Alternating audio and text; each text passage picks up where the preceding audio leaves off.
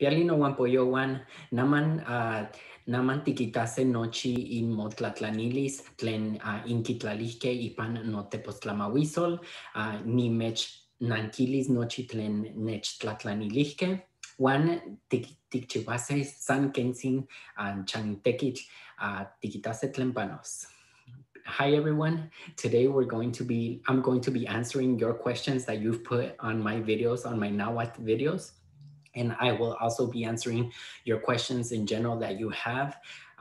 There are no other students right now, but I'm going to be going through each of my videos and seeing what the most relevant Nahuatl questions are. And then we're also going to be doing a little bit of homework. I'm going to try to keep this at 30 minutes comments from the videos and then 30 minutes from the homework. I'm going to go through each of the homeworks and then hopefully I'll be able to get through everything. If I don't, then I'll probably do another homework section section where I'll point out some of the inconsistencies or some of the things in my Nahuatl class that I didn't get to talk about when I did my course. Originally, there are a lot of exceptions and little rules that I put in the homework that I didn't talk about in my videos, and I want to clarify them in this section, this session. This session is a little bit spontaneous because there is not necessarily a plan, but hopefully it will go well. I'm pretty sure it will. I'm able to answer the questions on the spot about Nahuatl for the most part. So this should hopefully be informational and helpful to you. All right, so I'm going to start sharing my screen and we are going to go start with video number 1, and I'm going to go through some of the questions or comments that you all had that I thought made an impact or that I want to address. All right. Okay, Quali.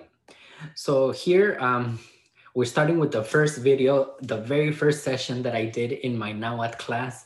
I want to say that seriously, I did not expect the amount of response that I got. I legitimately got like 700 people interested in the class. And then this video has about 4,000 views currently. And I'm like super like impressed, super happy at the success that this class has had.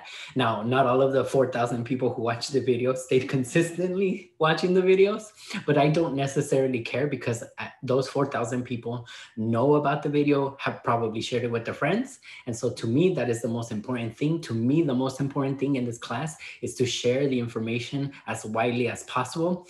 A lot of people have told me in the past, hey, you should join a class and you should teach it in an institution. I'm open to that. However, I work full time. And the issue too is this. I think that there's so much bureaucracy, so much red tape, and so many like rules in institutions that gets in the way of the actual learning. And I personally would rather just let the information be free and free flowing, freely available all the time. That I personally don't think that I should, that all those extra rules of this and that and all, no, I don't want to deal with that. So because of that, I am letting my class be free and open and available all the time. Share it with as many people as you want. Straight up, do what you want with this, okay? Quali.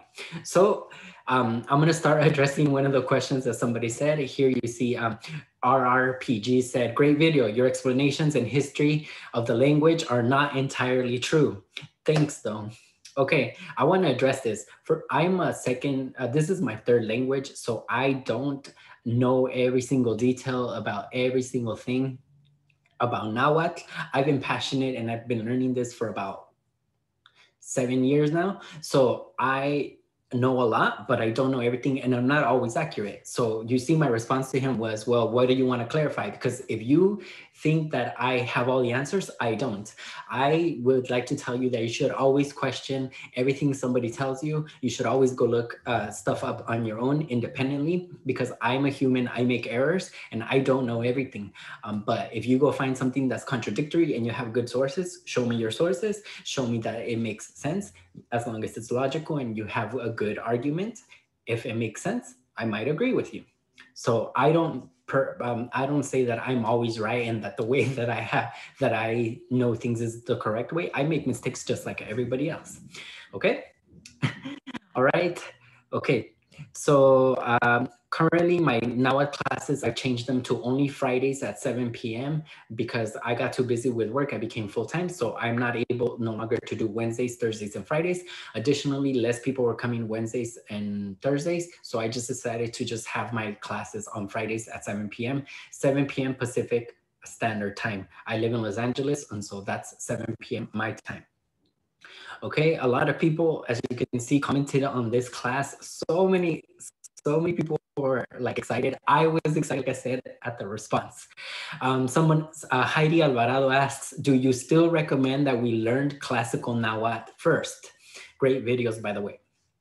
Yes, I think that you can learn classical Nahuatl, but it's not absolutely necessary. I started with classical Nahuatl. Classical Nahuatl did me so right because it taught me the grammatical structure of modern Nahuatl really well. And it also really explains where a lot of the words come from. See, the variety of Nahuatl that we speak, which is Huasteca modern Nahuatl, it has evolved in 500 years since classical Nahuatl. Classical Nahuatl is like the 1500s, 1600s, and Nahuatl has evolved just like every language evolves. And so there's a lot of differences, but there are a lot of words in modern Huasteca Nahuatl that are actually like borrowed or come from classical Nahuatl, and in classical Nahuatl, they make more sense. So for example, the word for authority, which is tequiwa, it literally means the person who has the job or person who has work or something like that, tequiwa. Now that construction of adding the wa to a noun, that construction no longer exists in modern Huasteca Nahuatl. But if you learn classical Nahuatl, you learn that that's how they used to express the idea of to have. So in classical Nahuatl, if you wanted to say, I have kids, you would say, ni pilwa.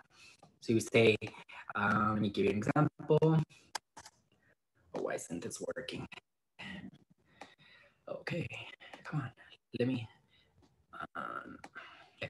So for example, in classical Nahuatl, if you want to say, I have kids, you could say, ni pilwa, ni pilwa. I have kids. And currently, and that's the classical way to say it, right? Classical. But currently, in Huasteca Nahuatl, we would say nikpilla conewan or no conewan. Nikpilla no conewan. Nikpilla no conewan. So as you can see, this wa used to be the classical way to say to own something or to possess something. Possession. And so therefore, this has changed. And so learning, and the example that I gave you is the word tequiwa. It means authority or police, authority, police, etc. It depends on what variety of Nahuatl you learn, but as you can see, there's certain characteristics of modern Nahuatl, modern Huasteca Nahuatl, that come from classical Nahuatl or related or explained by classical Nahuatl. And so to me, it's helpful to learn, but it's not absolutely necessary. Obviously, you can still learn it and know the meanings of words, but if you want to delve like deep, then I suggest that you learn classical Nahuatl. I did it for about a year, and it really helped me. That's why I feel like I have such a basic or very like natural feeling of feel for the grammar and where I know where things come from. It's because I learned classical Nahuatl, but you don't necessarily have to learn it. Let's see other questions. ¿En dónde está esta escuela en Los Ángeles? The school that I belong to is not really a school. It's in la Plaza de Culturas y Artes, and it's called Tlatol Tapasoli. It means language nest in Nahuatl.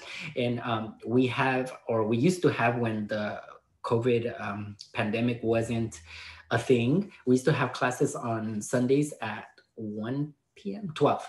Sundays at 12. And so once this is all over, I'm pretty sure we'll resume.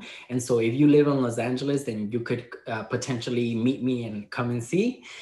And maybe I'll teach you something and maybe you'll like it. We'll see. But if you want like that human interaction, that'll be once COVID ends.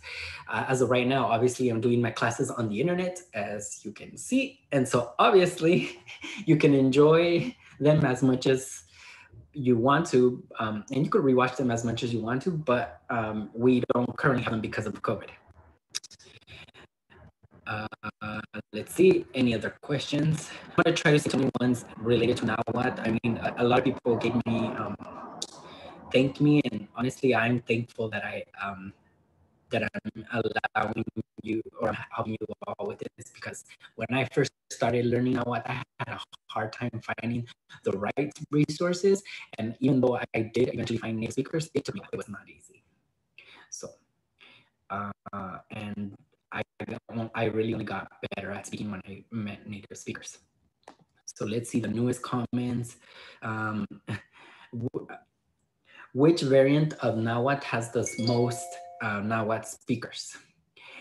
The Huasteca region, the region that we're learning, it has the most amount of speakers. I can't tell you the exact number of Nahuatl speakers, but it's the variety that we're learning, it has the most. The second largest one is Guerrero, and I can understand Guerrero varieties, but even the Huasteca region itself has different types of Huastecas.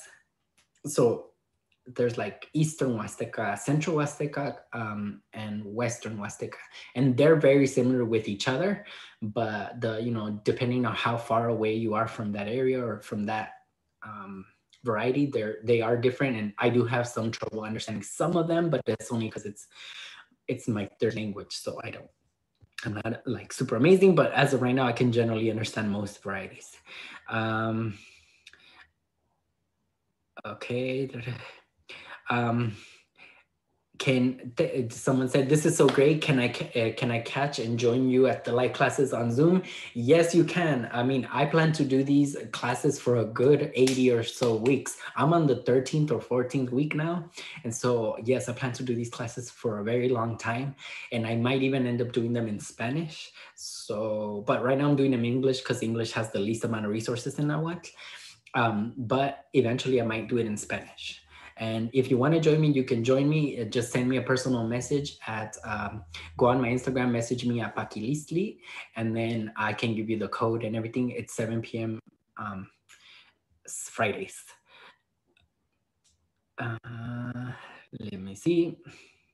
I enjoy your classes. Please don't delete them. I am not going to delete them. Like I said, they are going to be here as long as possible. I'm not going to delete them. Okay.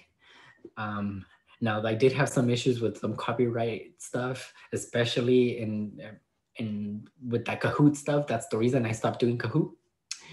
But no, I'm not going to delete them. I want this information available to everybody. So I want anybody who wants to put the effort and learn Nahuatl. Someone asked me the word chiquiot for magic. I don't think that's a word. I've never even heard of it. I don't even know where it comes from. Where did we get the program to open your dictionary? The name of that program is called Personal Lexicon. I did a whole class on that. So just go check out the class where I talk about dictionaries, and then I give you specifically ways to download Personal Lexicon. Just Google it. I don't recommend that you use the mobile version. Some people commented in some of them that they were using the mobile version. Don't use the mobile version. It's going to crash on you. I promise it's not good, but the computer version is good. Use the computer version. Don't use the mobile phone. It exists in like iOS and I think in Android, the Personal Lexicon, but don't use it. I'm sorry, Personal Lexicon, you need work. Okay. Are you a descendant of the Aztecs? The short answer to that is no. Yes, I freaking love Nahuatl, okay? But I'm actually not of Nahuatl descent. I just find Nahuatl to be so beautiful, and I started as a Azteca dancer, and so Nahuatl was what a lot of people used. But the truth is, I was born in Michoacan, and I was born I was born in an area that's so small that it's called La Soledad, and you can't really find it on the map. But the closest place to it is called Zacapu. So Zacapu is actually a Purepecha word, or as other people would like to say, Tarascos, but they don't like that word. So I use Purepecha. So chances are very high that my ancestry is more Purepecha than it is Nahuatl. And in fact, the Purepecha were strong enemies of the Mexica, and they were separate empires, and the language that they have is completely different. And so I'm actually trying to learn that now. And they are not the same. They are not the same language. They're very different. Okay. But they do have some agglutinating. They do a lot of, they add a lot of suffixes, so their words are also really long. But aside from that, there are very few words that actually interlock. And so even though my background is not Nawa, I think love the language. And I don't think that it's a requirement for you to necessarily be of a certain descent to want to learn a language. We don't just because I'm not Italian doesn't mean I can't learn Italian. Just because I'm not from, I don't know, if I'm not from Brazil doesn't mean I can't learn Brazilian Portuguese. Just because I'm not from Korea doesn't mean I can't learn Korean. Just because you're not from Nahuatl or Mexica does not mean you cannot learn Nahuatl. Any language is completely open. So don't let other people decide for you what you can or cannot do. You effing do it for yourself. Okay.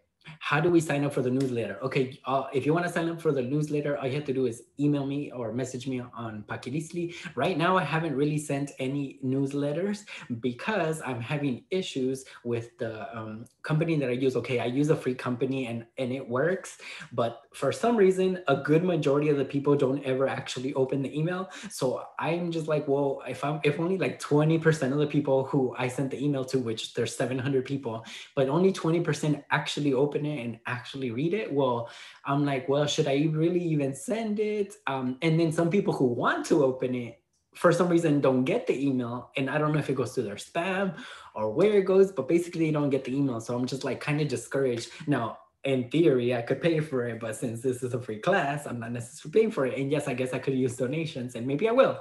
I'll use donations for that. But as of right now, you can sign up for it, but I haven't sent anything in a while. But if you, I might soon. Okay. I admire you and I appreciate you. Well, thank you very much, Adrian Rivera. Thank you. I do really believe in myself, and I appreciate that other people admire me. But I'm doing this because I really want this information to be out there. I don't want you all to go through all the craziness that I went through just to effing find, just to freaking find this information. It shouldn't be that hard, and yet it is. So that I don't agree with, and that's why I make these classes freely available. Okay, that's video number 2. Ooh, serious. Okay, let's see.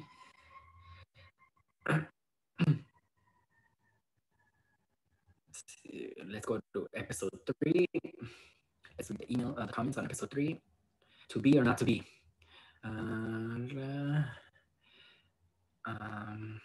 How do we get in on the class? I already explained that.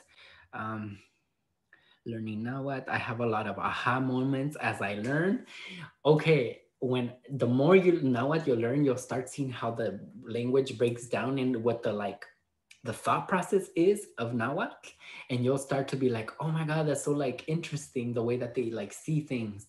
And so you know how the language is agglutinating. You build bigger concepts by adding a lot of words, prefixes and suffixes to words. And when you break a lot of those down to their literal meaning, you're like, oh my God, that's so interesting that they see it this way or they see it this other way. And so, you know, when people say, oh, when you learn a language or when a language dies, you lose like a thought process. Well, in Nahuatl, it's very true. And I think it's true for any language, because the way that the language is constructed, it tells you, or you can see how they see the world. I can't think of any examples right now. The best one I can think of is Nimitztitlanilia, which means student. And then Nimitztitlanilia means basically a person who believes in themselves. So that's why I like Nahuatl. Nahuatl is, that's why I think it helps to learn the language. But a lot of people will say, oh, and this is something that's really sad in Mexico. They try to discourage you from learning the native language. And I think that that is not okay. I am not for that at all. I think that every language should be learned. And the fact that a lot of Mexicans are ashamed of their native language, that makes me mad and sad, because honestly, the richness of Mexico is all those languages, is all the knowledge from the native people, all the things that Mexican people praise and say, oh my God, this is like beautiful culture. Majority of that is actually native indigenous culture. Some of it is influenced by Spain, but yet the majority of it is actually not, if you go and search, in the past. So to me, it's weird and sad, and it shouldn't be that way. And for that reason, I do these videos. And for that reason, I make art, and I try to show people, look, you're Mexican, look at the beauty and look at all the things that you could learn. So honestly, you do you. I think you can be stronger if you don't fight who you are and instead embrace it and say, this is who I effing am. And you're going to take it. And that, I believe, makes you stronger. The fact that Mexicans are like, oh, no, don't learn. Da, da, da, oh. I'm not okay with that. And I think that that makes you weaker. So if you're that kind of person, well, don't be my friend. That's all I got to say.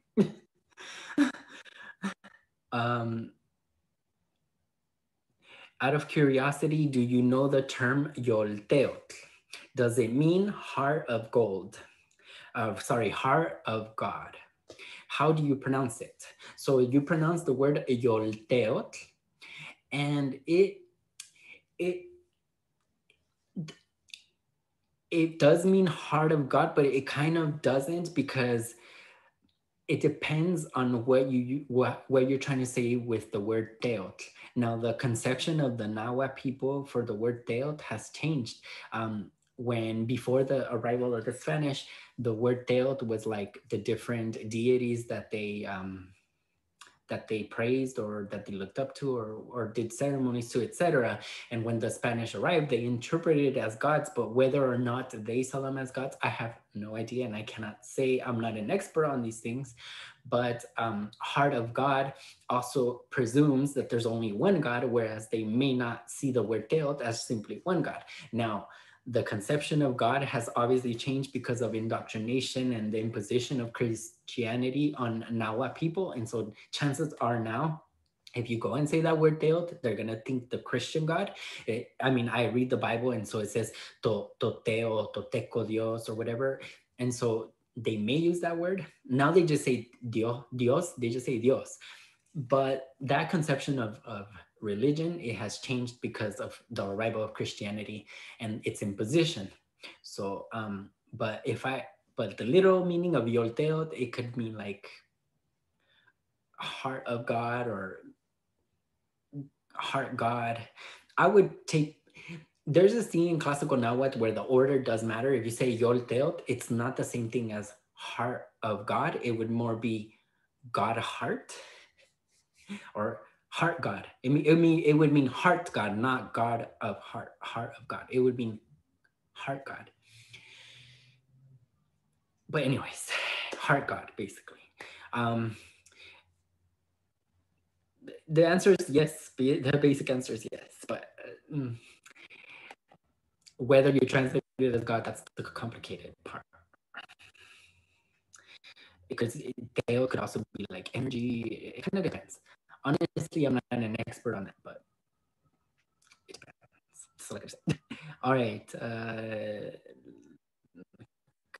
Video number 4. Not to be or not to be. Someone says, Tlazokamati no yolihni. Gracias, hermano en corazón. Thank you, brother in the heart. Okay, so I don't know if you've noticed, but so far I've called you all no wampo yowan, which is the Huasteca way to say friend is wampo. But yolikni is the Guerrero way to say friend, and it literally comes from the word yolot, heart, and iknit, brother or sister, sibling. So yolikni really means like brother of the heart, or sibling of the heart. And so I personally like using the word yolikni because it's nicer and prettier than wampo, because I don't know the origins of wampo. But that I like that one, but it's more used in Guerrero than it is in Huasteca, but I personally like it. Someone says, someone had asked where Isabella comes from, and apparently Jeremy Cohen says Isabella comes from the Hebrew name Elisheba, which means God is abundance. I don't know whether or not this is true. I don't speak Hebrew. I cannot verify that that's true, but that's what somebody said, because somebody had asked where does Isabella come from in that Nahuatl session. And so I cannot attest to the truth of that claim. And I will also like to say that there's a lot of memes out there for Nahuatl that are inaccurate. Like they like to say that apapachar means abrazar con el alma. Or to hug somebody with your heart or whatever. That's not actually true. Apapachar, if it comes from the verb papachoa in Nahuatl, and it just means to hug or caress or what. I don't exactly mean, but it does not mean to hug with the heart. It comes from papachoa. Let me double check where papachoa comes from. But basically, what I'm trying to tell you is there's memes and inaccurate information out in the world, and there's actually a lot of them in Nahuatl. Just make sure that you like double verify it, like look it up in a dictionary or try to find the origins of the word, because you will get misinformed a lot. And like I said, I don't know everything, but you do like your research and look stuff up, because like there's a lot of inaccuracies out there. But at least apapachar is semi-accurate because it does come from the verb papachoa. So it is a legit word, but it doesn't mean to hug with the soul, like people like to translate. What's the difference between chichi and itzcuintli? Chichi, honestly, I don't know 100% the difference, but some people, as far as I understand, itzcuintli is the central way to say dog, and chichi is the Huasteca way to say dog. I understand both, and I think both are used. However, I think the confusion sometimes lies in the word, because there's this other dog called Xoloitzcuintli, which is this hairless Mexican dog, and so I believe maybe that's where that word Itzcuintli comes from. I'm not sure, but as far as I know, Itzcuintli just means dog, and it is just a different one used in a different region. I could be wrong about that. Papachoa.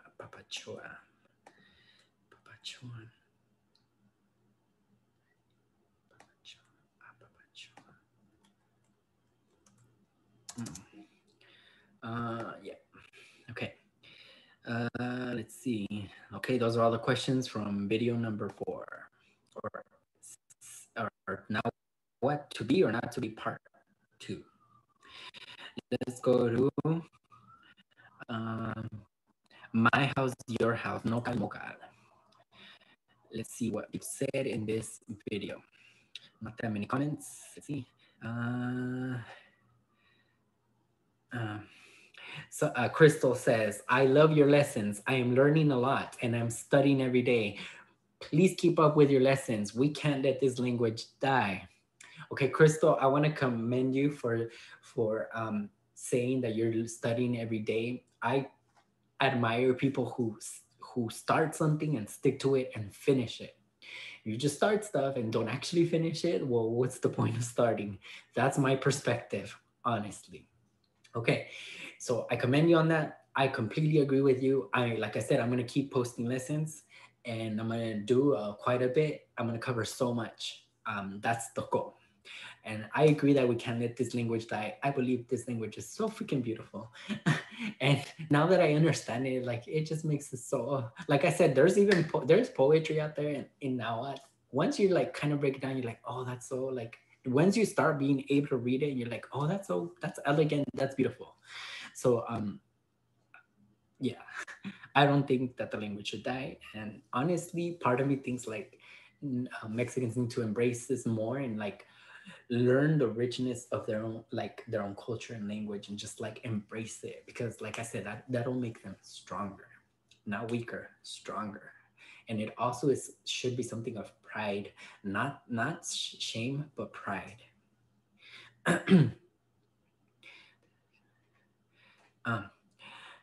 Since there was no lesson, okay. Somebody, Jeremy Cohen asks, when you talk about stringing nouns, you use the word nonansin, and you explain that they seldom use the absolutive nantli, but then when using the word, it usually takes the honorific. How does the plural work with the tzin suffix? Would our mothers be tonansinwan? Okay. I'm eventually going to do a class on tzin, and I actually didn't cover all the prefixes in Nahuatl or suffixes in Nahuatl. And so let's see. So let's do question number 2. So tzin, the tzin suffix. Tzin suffix. Okay, this is like reverential. That's like the grammatical term for it, and essentially this is something that you add to nouns to make them nice, to make them sound like pleasant. And I think tzin sounds pleasant as a sound itself. So like we use nansin, right? So that's the singular form to say one mother, nansin, or tenansin, somebody's mother, right? Tenansin. Tenansin, somebody's mother. It also means something else, like it means like lady in Huasteca Nahuatl. Lady or someone's mother. Or someone's mother. Okay, but that's the tzin is the singular form, meaning when you only have one mother, singular. But if you have more than one, it would be tzin, plural. So in other words, if I say plural, if I say one, it kind of, I guess you, okay. If you were to say no chichi, you could talk about your dog that you really love, and you would say no chichitzin, right? No chichitzin. No chichitzin. Okay. Oh, I should make this font bigger, huh? Let's make this font bigger. All right, so that way you all who are watching can like see it better. Okay, so no chichitzin, right? But if you want to say my dogs, like a lot of dogs that you like love and appreciate, you would say no chichitzin.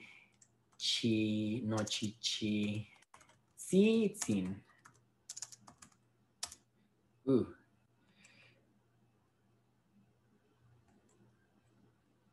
Ooh, so I just noticed something. Okay. You could say no chichitzin. So chichitzin. So actually let me take away the no for now, because that's going to complicate things. No, so basically a dog that you love or appreciate, you would say no chichitzin, and more than one would be no chichitzin. Okay. So that tzitzin is the plural form of tzin. Now, it does become a little bit complicated when you actually start possessing it, which is why I said, oh, it was a little bit complicated. So once you possess one singular dog, there's not a problem. You would say no chichitzin. That's easy, right? My dog. Like one that you appreciate a lot. But if you want to say more than one that you appreciate, it would actually be no chichi. Actually, there's 2 ways to do it. Chichitzin, one. So if you remember in the past, we learned that when you possess more than one noun that is alive, you add this one, right? No chi. So if this was one dog, it would be no chichi. If it was more than 2 dogs, it would be no chichi one, right? But with this tzin, it would be no chichitzin one. So this word is really long, but it would be no chichitzin one, and this would be like the dogs that I really like. And I think that sounds really beautiful. No chichitzin one. And so my dogs. But there's actually 2 ways to do it. You could also do it this way. No chichi one tzitzin. Those are both acceptable ways to do it. And remember, this only applies to animate nouns that you possess.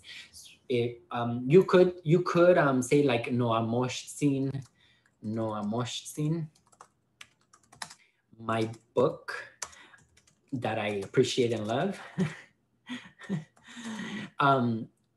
But remember, they can be pluralized, so it's really also my books. So there's no noamoshtzin one. That's not traditionally the case, okay? So yeah, so that's one grammatical thing, and maybe I'll make a class on that, but basically that's the gist of it. So he asked me, how would you say my mothers or my parents? It would be he says, would our mothers be tonantzinwan? It would be tonantzinwan. Okay, Kuali. All right, there's less and less comments in each video, so I guess this class will go faster and better. All right, Kuali. Next, okay. Who are you? Okay, class Akia, who are you? Okay. Okay, none of these questions are really about Nahuatl, so I'm not going to answer them, but feel free to read them later on your own personal time that you have sometimes, I guess. So none of those questions were about Nahuatl. So we're skipping it. Let's see what the comments are in 6. Okay, this is a good question. I like this question. Chimali Institute of Mesoamerican Arts asks, for pluralized actions, mati moquetzacan, shimoquetzacan, or mati tlacuacan, etc., is the final N silent? Okay, yeah, the answer to that is yes and no. Okay, in some varieties of Nahuatl, that N, that final N, and not just in these words, but the final N in a lot of words is silent.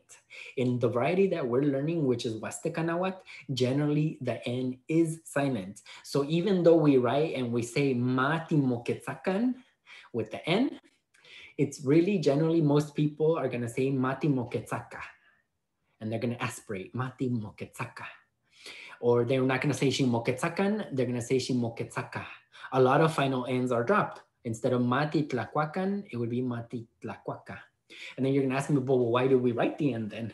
Which, by the way, is legitimate. I don't like silent letters, but it turns out that some other varieties of Nahuatl do pronounce the N, like central varieties like Guerrero. So they will say mati moquetzacan, shimoquetzacan. And there are some varieties of Huasteca who actually do pronounce the N. And some that pronounce add the N in plurals. So the answer to that is it depends on what region of Nahuatl you're learning. Some of them are going to pronounce the N. Some of them are not going to pronounce the N. The reason why is because other varieties do.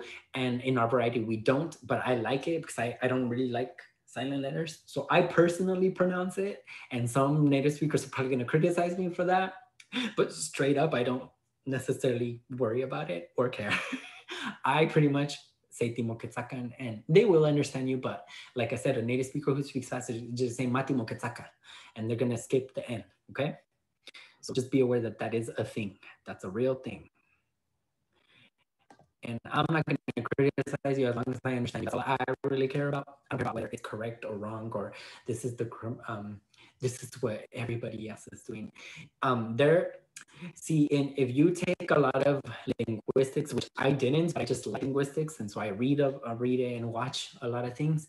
There's this thing where like people are like, oh, like you even consider the language that you speak English. Like when you went to school, they taught you the quote unquote proper English that you were supposed to speak, and every other type of English was not correct. Like they were like, oh, but you know, ain't is not a word or whatever they would tell you. But you have to remember that there's different types of English and there's also different types of Nahuatl. And so there's not necessarily one type of English or Nahuatl that's the correct one. Now, there are people out there who are purists and they're like, oh, this is the correct way to say it. And personally, I think that those people are wrong. I think that there's so much variety. But of course, there has to be like a standard version of a language so that they could teach it in school and tell you that you're wrong and that there's a right and a wrong answer.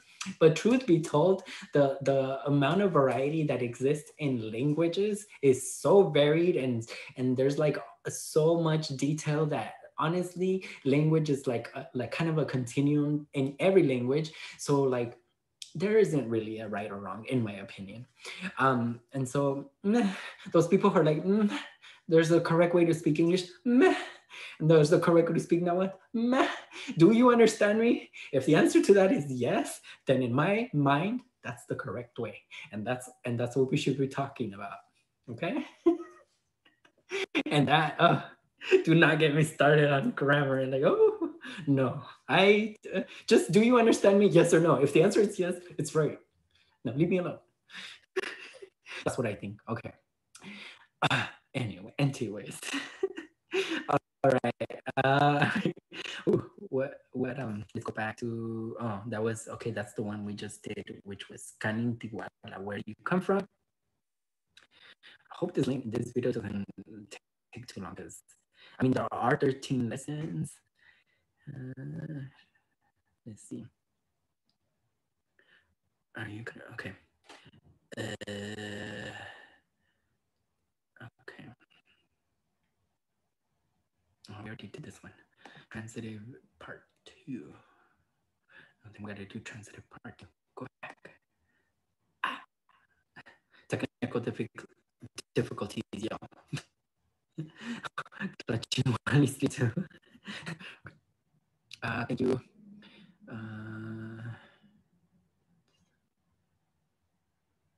Oh, no, okay, we can ignore that question. Okay, this is a good question. Jeremy Cohen, good for you for having these good questions. It says, in the homework, you have the word ikoton, his shirt. And personal lexicon file that you gave us lists the word for shirt to be the word Cotomitl.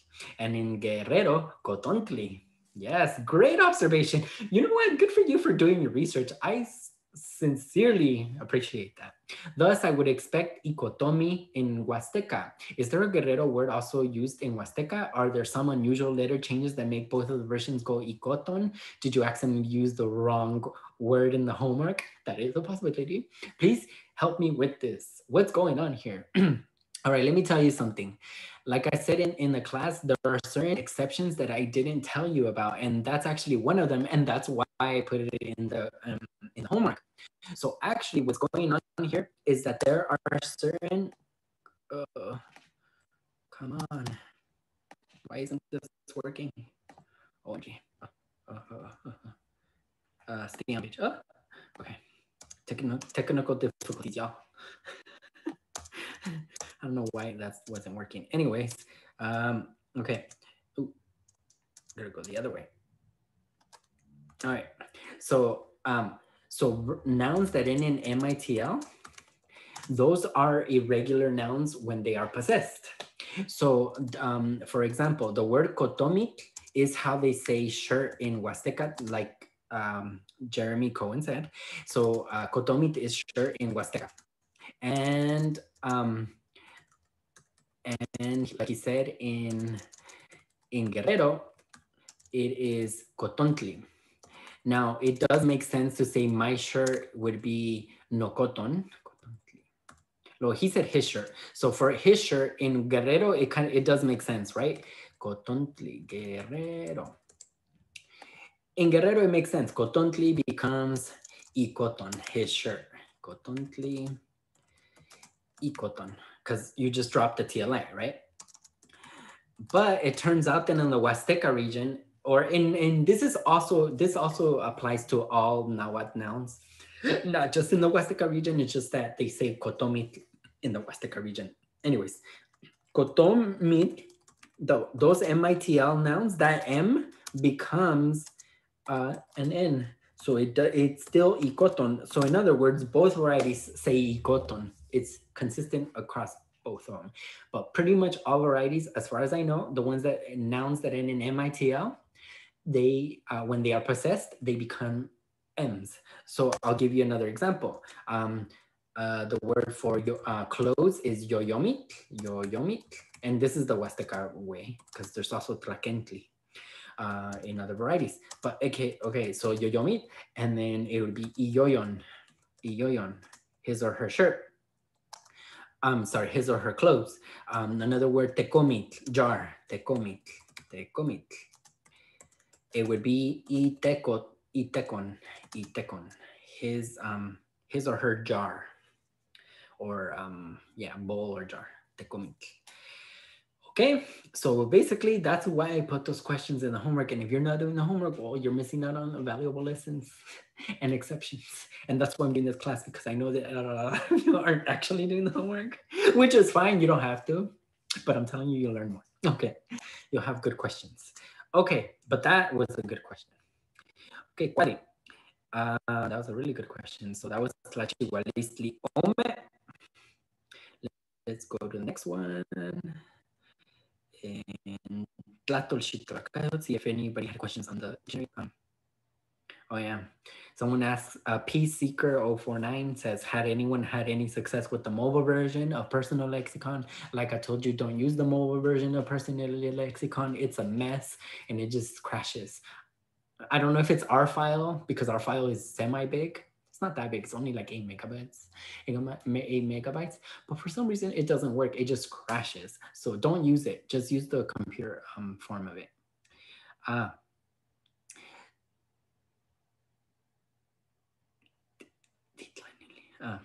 Temashtiani, I have a question. Translate this word for me. Nimitztitlanilia.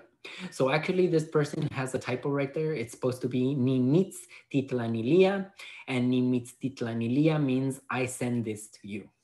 And so he gives me an example. He says, it makes sense now. Nimitztitlanilia se xochitlahpaloli no yolikniwan. So Nimitztitlanilia, it means I send to you. Se, a, xochitlahpaloli, it means like a hug. No, saludo. So Nimitztlapaloa, yeah. So se xochitlapaloli is like saludo, but they added the word xochitlapaloli, so it's kind of like a very nice greeting, because they're adding the word for flower and greeting, tlapaloli. So xochitlapaloli's got to be something like a pretty greeting. So saying like I send you like a warm greeting, and then it says no yolikniwan, my friends. Remember this person is saying no yolikniwan, so they're saying my friends. Like I told you, that's I like that word a lot, honestly. No yolikniwan. So basically, Nimitztitlanilia se xochitlapaloli no yolikniwan. I send you all like a very warm greeting, my friend, is what that says. Okay, the Tetlamo class, you see?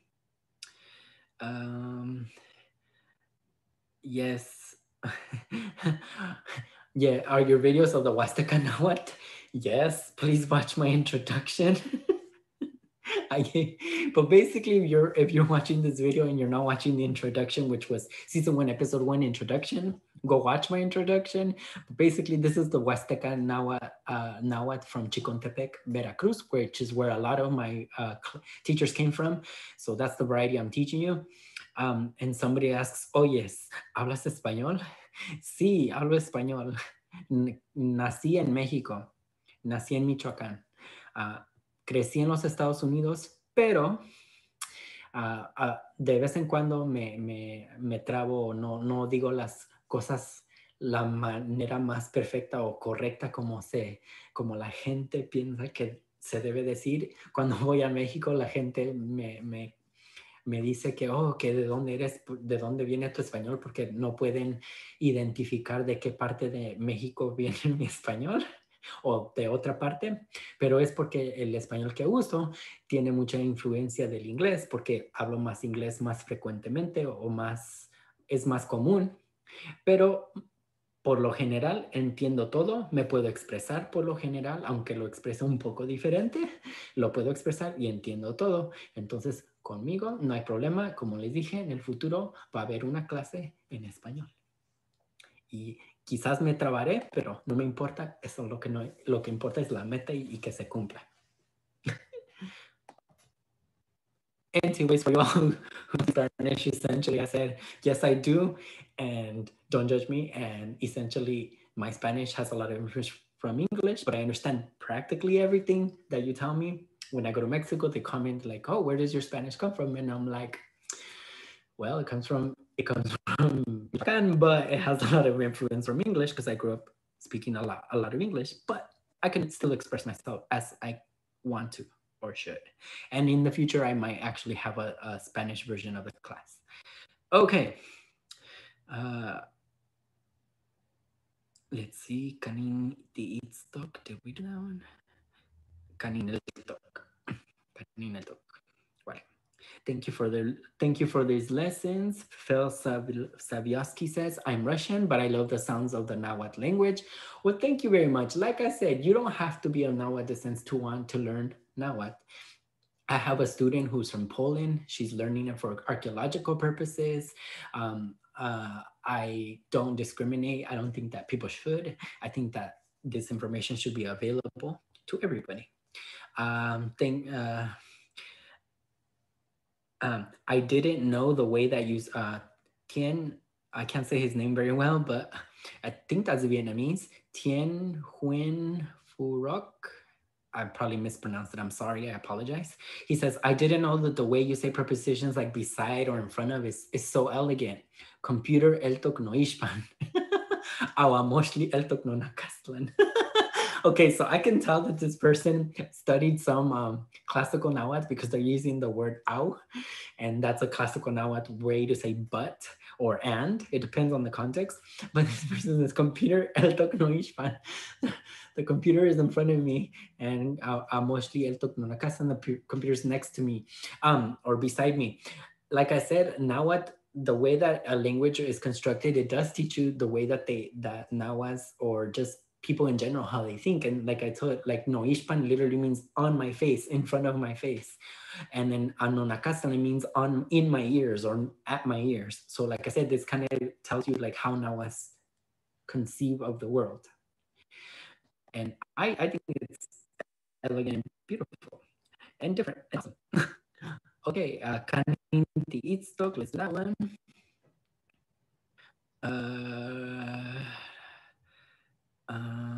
Here's people saying, Jesus says, I just want to say thank you for keeping the series going. Thank you so much.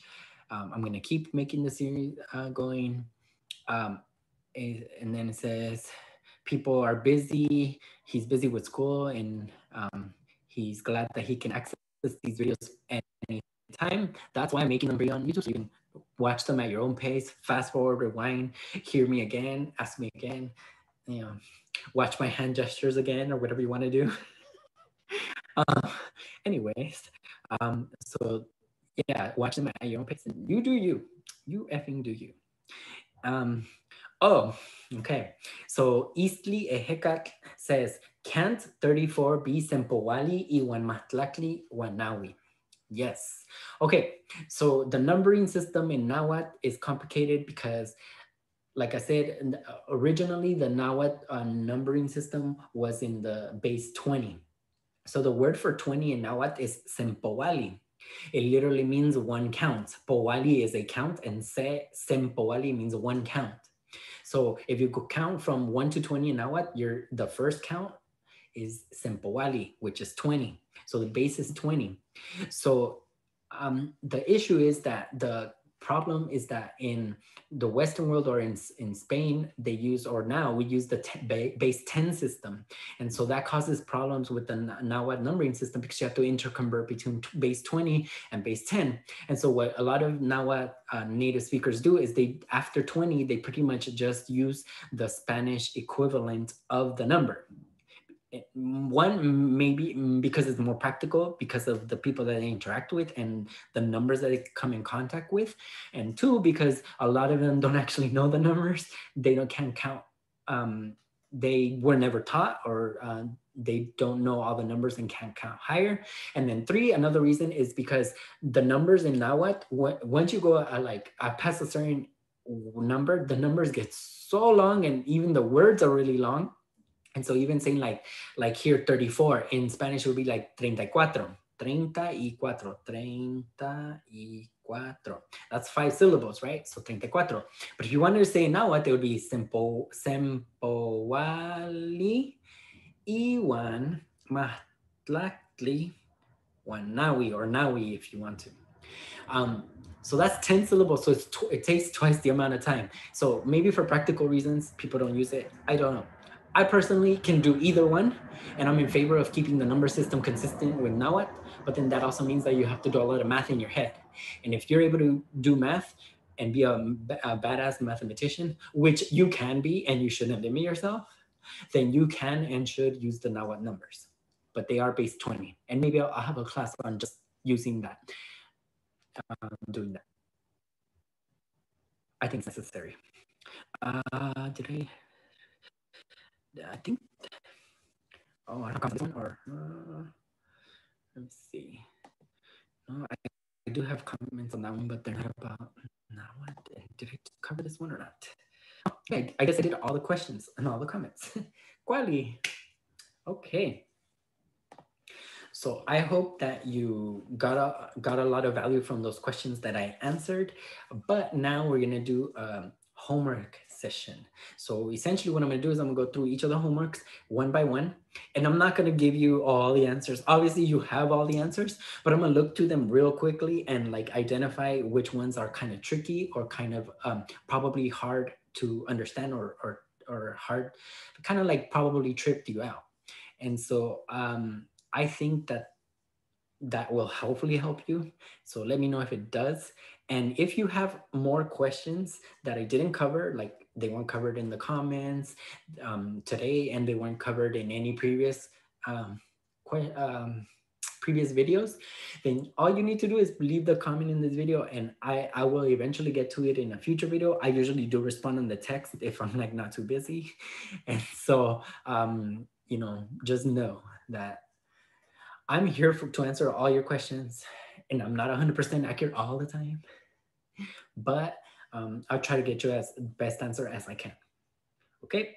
Kuali, wanaman natikitase chantekit. We're gonna look at the homework. I'm gonna start with homework number 2. And in homework number 2, it was all about alphabet and stress. So let me share the screen, and hopefully you have. So I'm going to look at the answers. So this homework number 2, which was all about pronunciation, there really isn't much to say here other than you need to practice your pronunciation. It's pretty self-explanatory. I try to write it in the way that an English speaker would try to pronounce it, but it's probably easier if you think about it like the Spanish speaker would if you speak Spanish. But if you don't, then essentially you're going to use these as your guide. But the writing system, since it was borrowed from Spanish, it makes really clear sense in Spanish. Okay. I also wrote the translations on the right. One of the trickier ones that was in this one was the difference between kawit, tree, kwawit, sorry, see, I messed it up. Kawit, time, kwawit, tree, and kwatli or kwautli, depends on which variety, eagle. So as you can tell on 14, 15, and 16, these words are very similar, but see, kawit is missing the kwa, so it's kawit. It's very similar to kwawit, and they mean something different. So kawit is time, kwawit is tree. And so that's something to be aware of. And then kwautli. In our variety, we say kwatli. Kwatli. This UH would be silent. And in Central or like Guerrero, they would say Cuautli, or if you're older, etc., etc. Okay. Other than that, I didn't think anything else was that much tricky. Oh, yeah, the word Yolotl and the Yolotli. Okay. So like I said, Nahuatl is a very varied language. Has a lot of variation. So you might see Yolot, you might see Yolotli. And so one of the things that I want to emphasize is that like you're going to hear people say, oh, well, in my variety, we say this, and in my variety, we say that. And what you're going to do is you're going to be like, sounds good. Quali. Quali. Tlazokamati, pampatine, chili. Thank you for telling me. Nimitztitlanilia. I thank you. But there are varieties that break some of the rules that I told you. And like I said, my class is like a guide. So it's the guide for the Chicontepec variety, but there's going to be some varieties that are going to be like, well, in my variety, this word means this other thing. Like, for example, let me give an example, the word cualantli. Okay, in our variety, cualantli, it means a problem. But if you look at the root of the word cualantli, it comes from the verb cualani, to get angry. So in our variety, cualantli is the noun form of the verb angry, to get angry. Cualantli, a problem, something that makes you angry. Okay, so one time I used the word cualantli with a different variety of Nahuatl, and he was like, well, why are you saying cualantli? What does that mean? Because in his variety, cualantli means something that makes you angry, which it kind of does mean a problem does make you angry. So in our variety, cualantli has changed to mean a problem, to mean the word problem. But in his variety, cualantli means the basic idea of being angry at something, or something that makes you angry. So he's like, oh, why you keep saying something that makes you angry? I'm like, oh, I'm meaning problem, because that's what it means in my writing. So if he's like, oh, well, this is how we say it, well, that's fine for you, and you do you, like I said. But don't like fight people, because if they're native speakers, they're probably right. Not always. Like, just because you're a native speaker doesn't mean you're 100% always educated on the grammatical structure of your language, or you know everything, or that you can't make errors. You can make errors, but just know that, like, sometimes they're all right. The way that they say something is the way that they say something. Okay, so in this class, which was to be or not to be, the main emphasis was for you to be able to create simple sentences, and with being and not being. So the main focus of this is knowing that in Nahuatl is implied. So like even in these sentences, like inin ash siwat, this is not a woman. So inin ash siwat, notice the word is inin, this, ash, not, and siwat, inin ash siwat. Okay, so there is no verb there in Nahuatl that means is, but we use in Nahuatl, the main thing for the present tense is to know that is implied all the time. So here I give you tons of examples of where is not there, but you can still say is in Nahuatl. Nahuatl uses a series of prefixes to identify is, but I want to say that this only applies to the present tense. In the past tense, in future tense, conditional tense, pluscuamperfect, a whole bunch of other tenses, there is a word, and that word is Eli. Now, in class course number 1, I'm not going to teach you these tenses, but in course number 2, when I eventually get there, I'm going to give you all these different types of tenses. And at one point, I'm going to do another one on is, and you'll be like, you'll learn how to use Eli. Eli is a very special verb, but essentially it's is. And I also want to say that Eli is the one used in the Huasteca region, but other varieties don't use Eli. They use Yolteotl, or they might use katka, or yes, or yes. So, and it kind of depends on the region. So ours is Elis. I understand all of them. You just have to learn and read more. Eventually you will too, but just for now, this is what we're gonna do. So for example, ta ashkana titlamachtiket. Okay, one thing that I want to say is that, so in number 23, there are, in my answers, I didn't put all the possible answers because Nahuatl is so flexible that there are so many possibilities of a way to write it. So I couldn't just like write every single possibility. So in this word, ta ashkana titlamachtiket, it means you are not a teacher. But this ta is optional, okay? I could have just said, ashkana titlamachtiket. You are not a teacher, right? Without the ta, that's not necessary.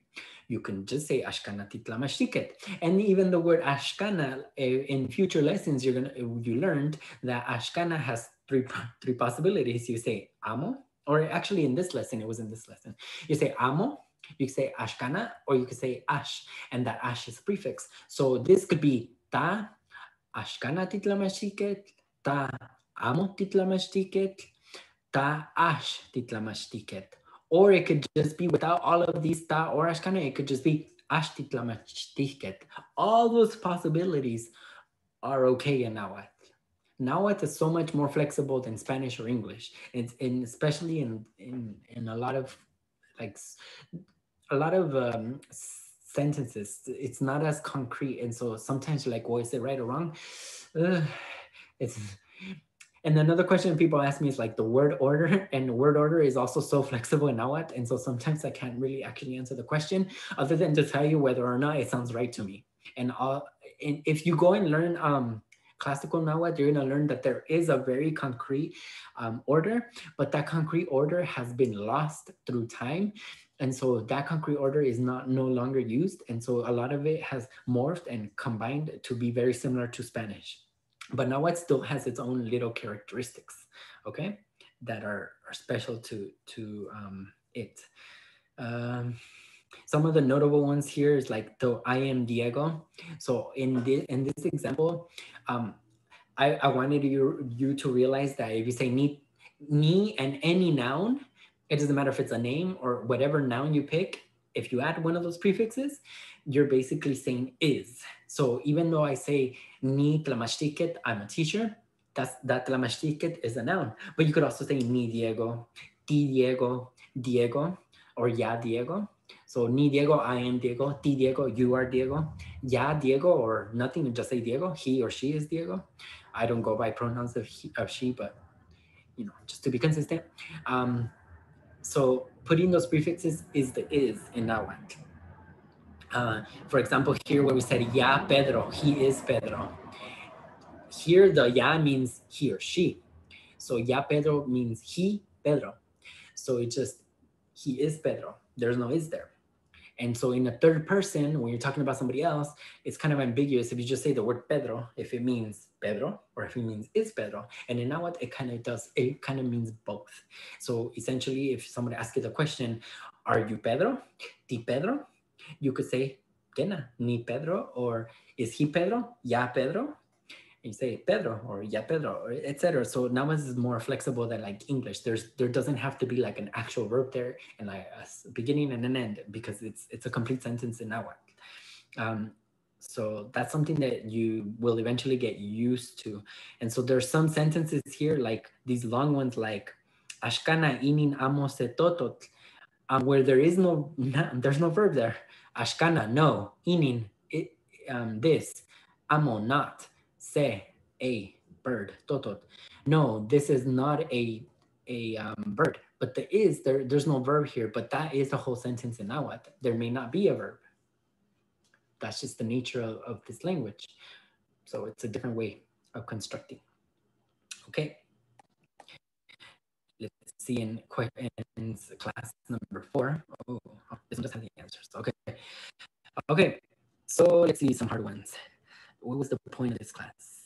Oh, the main point of this class was knowing the difference between plural nouns that are animate and plural nouns that are inanimate. So here when we're talking about turtles and we're saying inin ome ayome, here we're pluralizing ayot, which is turtle. Inin ome ayome, these are two turtles. So that's different from inin ome amoshli, these are two books. So it doesn't matter how many books you have, you're gonna always keep it as a moshli, but when you have more than one turtle, it's ayome. So that was the main issue. Oh, another thing that I didn't really mention in class, but in Nahuatl, these phrases you can just state nitlaka, like I am a man. But in Nahuatl, to ask the question, are you a man or am I a man? There is no question of is or isn't, like there is no is, right? So to say, am I this, are you that? You just say the thing that you are, but then you change the intonation. So nitlacatl is I'm a man, right? But if you want to say, am I a man? It would be nitlacatl, kind of like you do in Spanish. Like, well, I guess you don't do, so soy hombre, right? Soy hombre. But soy hombre, soy hombre, soy hombre, it's really the intonation. And so the Nahuatl does the same thing. There doesn't have to be an actual verb there. So nitlacat, I'm a man, or nitlacat, am I a man? It's the intonation that's changing. I gave you a lot of different variety with adding pronouns and not adding pronouns. So just so you could see that Nahuatl is flexible. And I hope I gave you enough. Oh, another thing I want to point out is in the homework, I added parentheses se. So inin, se, coat. Those things that I put in parentheses, it's because they are optional, okay? So you can or don't have to put them there. So for example, a teacher is a person. Okay, you could say it as se temachtiket se masewali. That's the whole sentence. A teacher is a student, or sorry, is a person. Se temachtiket se masewali.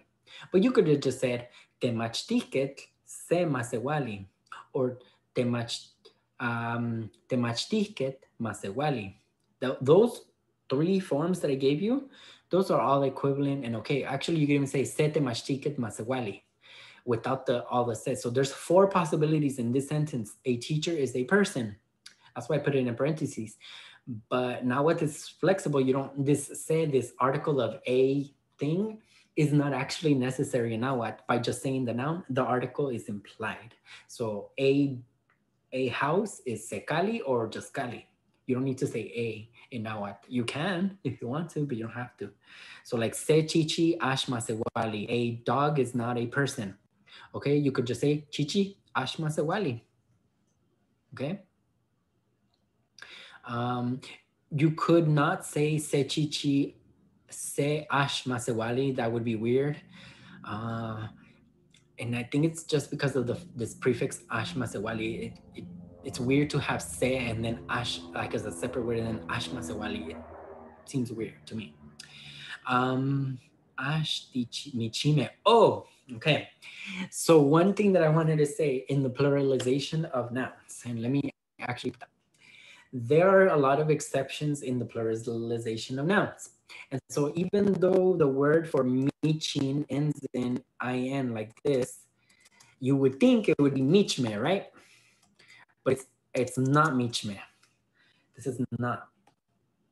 Can I do a strike through? Let's see. Maybe it's in here. Okay, well, that's not the correct way. It's not michme. And if you paid attention to my rules, you would have thought that michin would have been michme. The thing is that Nahuatl doesn't like those bunches of consonants all so close to each other. So generally, Nahuatl will add an extra I to things. So michme doesn't sound right to a Nahuatl speaker, so say michime.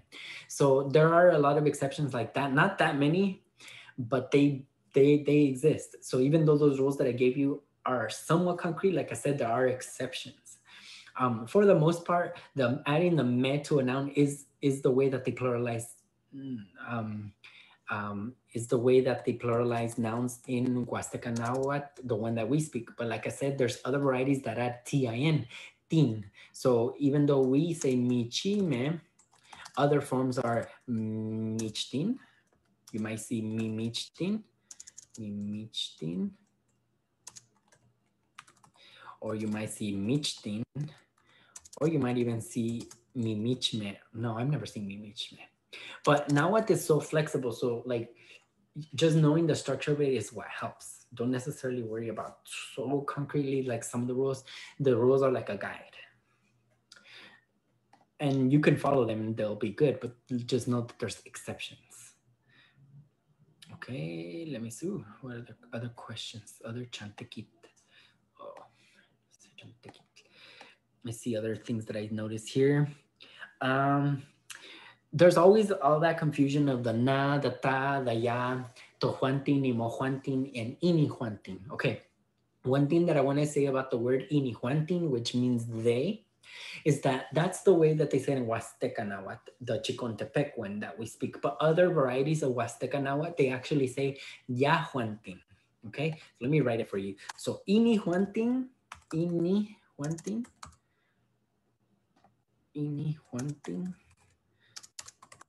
is the same thing as yahuantin. And other varieties even say yehuantin. Yehuantin. I think that's how they say it in classical, yehuantin. Okay, so there's so much varieties in these pronouns. I taught you the ones that we use, but there's a lot of variety. So eventually, once you learn a lot of Nahuatl, you'll run into them. You'll be like, what the heck does that mean? And I'll be like, okay, it's one of those other pronouns. And they are very similar to each other, but there's a lot of variety. So just know that the ones we learn, they're acceptable. but other varieties use different ones. I personally like the Yahuantin over the Inihuantin because the Inihuantin is a little bit confusing to a new beginner because Inihuantin looks very similar to Imohuantin. Imohuantin is y'all, right? Y'all, ustedes.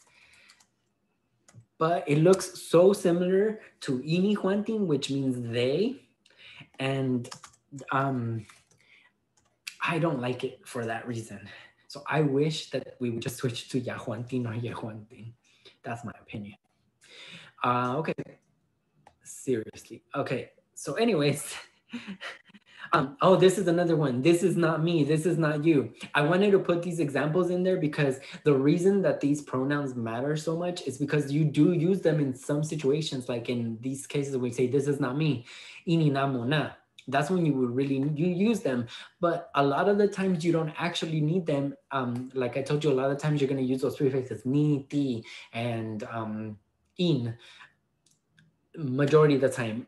Some, if you want to add emphasis, you could add the nata, ya, etc. But you can, when these sentences were like, this is not me, and where the only thing that you're talking about is you or I, that's really when you use the na or the ta or the ya. And a lot of time you don't really use them. Okay. Nokal, mokal. Ooh. Okay. This homework, I had to cross out the ending. I had you cross out the ending because I wanted to emphasize the fact that you need to drop the ending. And a lot of people don't do it. Like they'll be like, Nimitztitlanilia instead of Nomits.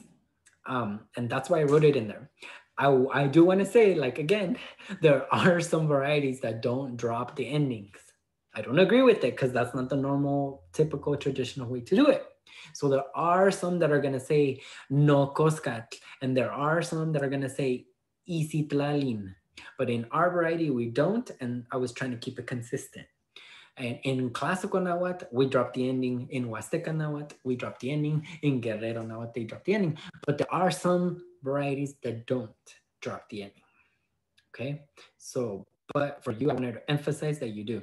And over here, when I made you cross out the me, it was because I want to emphasize that when you have nosiwa, one woman, my woman, my woman, me. Well, by the way, I'm not straight. I'm LGBT, but I'm pretty sure you already figured that out. Nosiwa, my woman, is if you had one. But if you were to say my women, which now that I'm thinking it was a little bit weird. Oh, but I also have my men, so I guess it's two parallel. Anyways, my women, it would be not nosiwame, and it would be nosiwawan. So you need to add the one once you pluralize and possess something. So if there's more than one that you own, you're not saying nosiwawan. So that's why you have to cross out the me.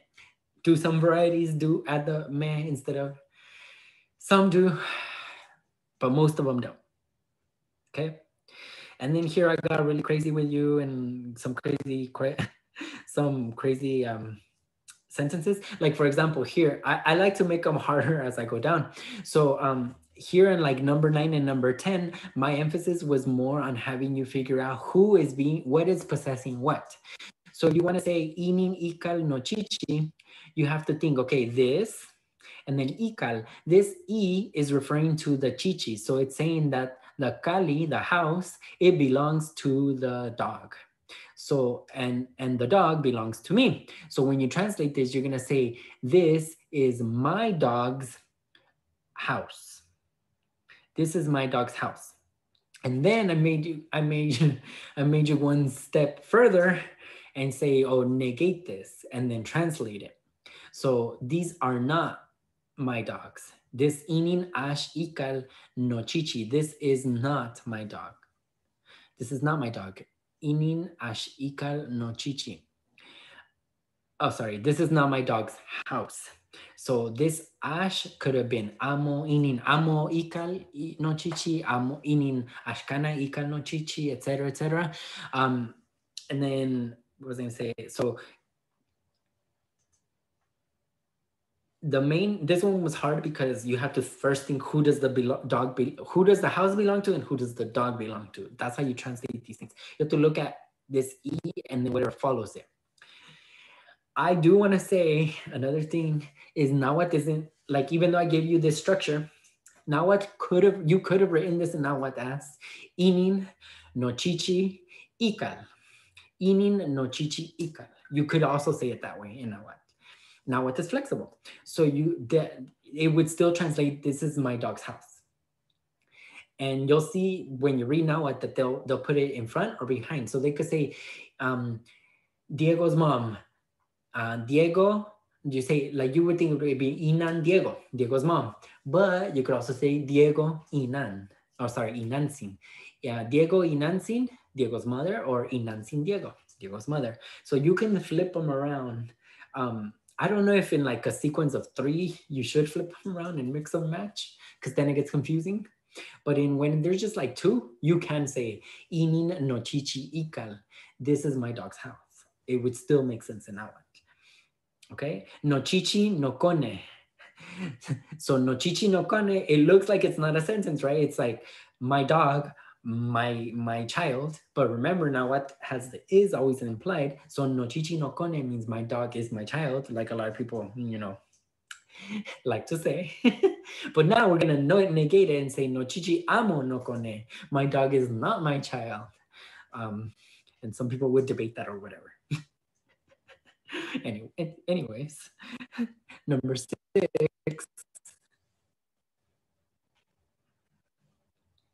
Okay, here I overused the word wampo for a reason. It was just to like get you repetitive because the focus isn't really on the word wampo, which is friend, but the focus here was on getting you to say you are my friend, he is my friend, and noticing that these prefixes they can be strung together. So ni y wampo, I am his or her friend. Ni y wampo.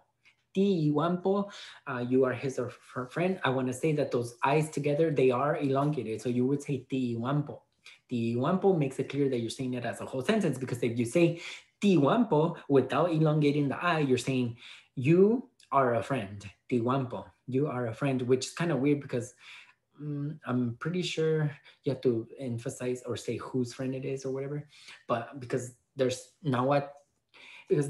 when you have like relatives or certain people, they have to be possessed. So you probably say Tita Wampo. I'm not 100% sure about that.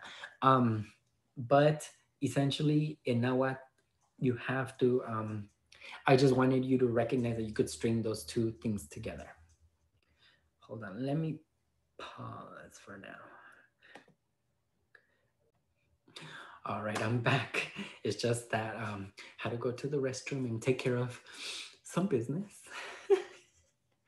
Anyways, let's go back to the class. I hope that wasn't TMI. Okay, so let's get back to the homework questions.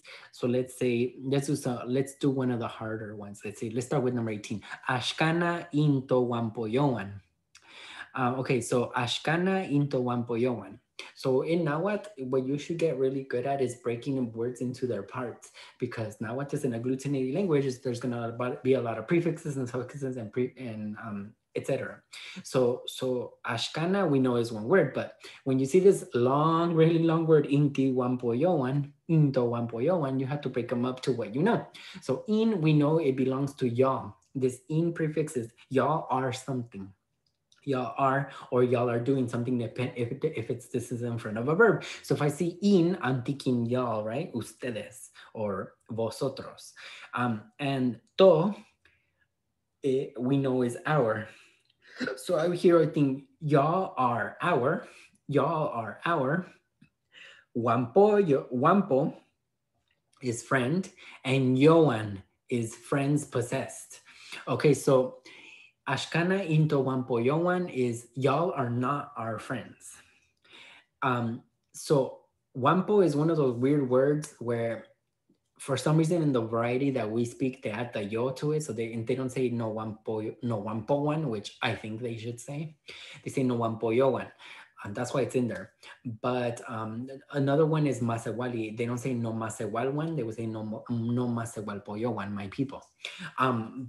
So that's one of the weird exceptions that I wanted to point out right there. But I personally don't agree with it because I don't like inconsistencies. But that is a reality. So something that you should be aware of, at least of the variety that we're learning. Um, uh, okay, let's do one of the, let's see, later ones. The harder things about like 24 and 25 is just recognizing what belongs to what, who belongs to who, or because that's really the hard thing in these exercises. So Kena y Tata Juan Janet no Tata Juan. Yes, Janet's parents are my parents, and also noticing there's no is, right? So y Tata Juan Janet no Tata Juan. Tata Juan is parents, and or tzin is dad, right? But tatawan is pluralized, possessed, and so it's like in Spanish padres. So y tatawan is sus padres, like in Spanish, but in English it would be like their parents. So the parents belong to Janet, and those parents also belong to me. So Janet's parents are my parents. Y tatajuan Janet, no tatajuan. Kanin y tatajuan monansin. Where are your parents? Where are your mother's parents? Where are your mother's parents? So again, the parents belong to monansin. They belong to your mom. So they're talking about your mother's parents. So really, this is understanding the order. You could also say kanin monansin y tatajuan. Actually, that would still be okay. And you could also say kena no tatajuan Janet y tatajuan. And that would still be understood because we know who belongs to who. So we say, yes, my parents are Janet's parents. It would just be kind of switched, but pretty much the overall meaning is the same. We are not y'all's children. This is just recognizing that you can string all of those together, even though ashkana and amo you could put as a separate word here. And we are not y'all's, there's an S missing. We are not y'all's children. Ash ti in mokonewan. So the ashkana is the thing that goes on the front. Ti is we are, in y'all, but inmo means it belongs to y'all, and the konet is child, and once it's possessed, it becomes konewan. So ashti inmo konewan. Y'all are not, we are not y'all's children. And see, this whole word, it looks like a word. It's not a word in Nahuatl. It's a whole sentence. So you see, Nahuatl has like breaks a lot of rules that I guess English wouldn't break. And now what this whole sentence is this word is a whole sentence. Their friends are my friends. Inin wampoyowan no wampoyowan. A lot of these are like, it's just understanding whose friends belongs to who. So their friends, so there's friends, right? And they belong to them. So it's got to be inin. Inin, it belongs to them. And then they are my friends. Recognizing that are, that you're not going to use a verb, you're just going to skip the are, and my friends. So you're going to say their friends, my friends. Basically, inin wampoyowan no wampoyowan. That's the whole sentence. I got crazy on this one. You are my friend, and you are my friend, and you are my parents' friend. I'm crazy. I got crazy on this one. You are my friend, Tino Wampo. So this T is saying you. So we could have said ta Tino Wampo if we wanted to, but we don't need it. And then this T is saying you are, and then no is I. It belongs to me. The no is it belongs to me. And Wampo, Tino Wampo, you are my friend. One and ti ininwampo, we, so and my friends, and you are my parents' friend. Ooh. So here when I said it, and you are my parents' friend, the person who is something is you. So you gotta put the ti there. And then who does the friend belong to? The friend belongs to my parents. So that's why I'm putting friend here, and it belongs to them This inin is talking about them. And who is the them that the friend belongs to? It belongs to my parents. So this is kind of, I guess I could see how this is confusing, but you have to think in parts like, who is the friend? You are the friend. So that's why I'm putting the T in front of the Wampo. And who are you the friend of? You're the friend of my parents. So they are the ones that possess you. You belong to them in a way. And then so you are their friend and the friend that you are of my parents. So here the parents, who do they belong to? They belong to me. So I'm saying no, that one. And yeah, I hope that these exercises helped you, because I did try to get a little bit crazy with them on you, but what I wanted you to do with this class was learn who belongs to who. And if you can get that straight, then you'll be able to create these sentences really easily. Hopefully, eventually. All right, class number 7. Ooh, I don't need to last long. I almost feel like this class is almost like 2 hours. Okay, let's leave it at session number 7, because I don't want this class to get too long. We'll stop at yeah, we won't. We'll next time that we do these question sessions, we'll do number 7. Next time when we do this live, I'll have you all ask the questions, because today I'm just doing this way because, you know, it's going to be New Year's Day on the 1st, which is Friday. And so I know people aren't going to show up. So here I am filming it for you. All right, let's stop here. Tlasokamati miak nochime tlen nech tepotstoka. Thank you all who follow me. Tlawel nikamati nimech machtia, nimech machtis. I really like teaching you all. Nekiskia imo Juantin ashimomachtikan nochitlen nimitz machtia. I want you all to learn everything that I teach you. And setonati imo Juanti inwelise sanilose senja kenanikshiwa. One day y'all will be able to speak the same like I speak. And they're kind of like, you know, I still got a thing. I'm still learning. And one thing I want to say is you do not be one of those people that are like super conscious about making errors. Make errors in my class. Make errors when you speak to native speakers. That's the way that you're going to learn how to get better as a speaker, because you're going to make errors and they're going to correct you. And you'll be like, oh yeah, I have that up. And that's cool. So don't be scared to say things wrong or mess up, because honestly, as long as somebody understands you, you should be fine. And eventually, once you do it a lot, you'll get better at it. So do not stress about that. Thank you all so much. We'll see each other in a week. Piali, shiyolpakikan. Bye. Be happy.